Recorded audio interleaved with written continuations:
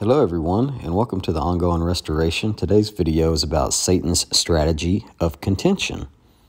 Now, Satan is the father of contention. And in 3 Nephi chapter 11, verse 29, the Savior teaches, "He stirreth up the hearts of men to contend with anger one with another." The devil has learned from centuries of experience that where there is contention, the Spirit of the Lord will depart. Ever since he convinced Cain to kill Abel, Satan has influenced siblings to quarrel. He also stirs up problems in marriages, among ward members, and between missionary companions.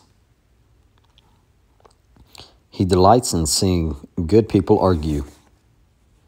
He tries to start family arguments right before church on Sunday, right before family home evening on Monday night, and whenever a couple plans to attend a temple session.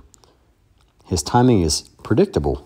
When there is contention in your home or workplace, immediately stop whatever you are doing and seek to make peace. It doesn't matter who started it. Contention often begins with fault finding, and Satan takes away accountability.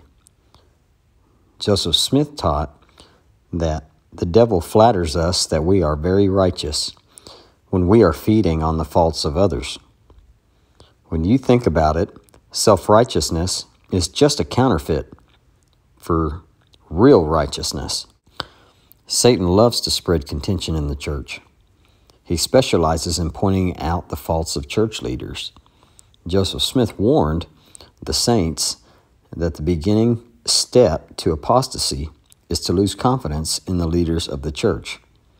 Almost all anti-Latter-day Saint literature is based on lies about the character of Joseph Smith. The enemy works hard to discredit Joseph because the message of the restoration hangs on the prophet's account of what happened in the sacred grove. The devil is working harder today than ever before to make members question their testimonies of the restoration.